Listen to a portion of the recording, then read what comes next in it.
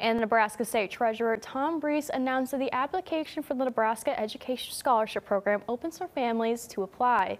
The scholarships are meant to help K-12 students get the right education for that student. The program is being implemented in partnership with Opportunity Scholarships of Nebraska and education technology leader Odyssey.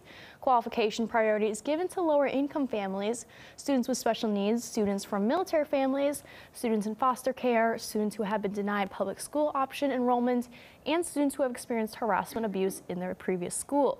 The scholarship application is free to applicants and is available in English and Spanish.